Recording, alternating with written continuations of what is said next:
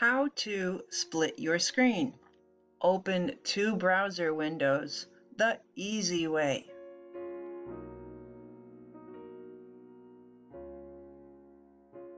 This is what you want to create. Two browser windows the same size, side by side. One on the right is for your Zoom class with your teacher.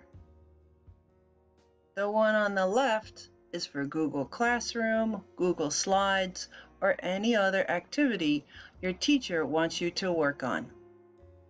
I bet you already know how to resize a window by moving the arrow up and down on the bottom or side to side right on the edge. Do this instead. Grab the window by the top and act like you want to get rid of it off the side. When you let go, it perfectly resizes to half your screen. On your keyboard, you hit Control N. Control N for new gives you a new browser window exactly the same size. Now you can zoom on the right, work on the left. How to split your screen. Now it's your turn. Practice makes possible.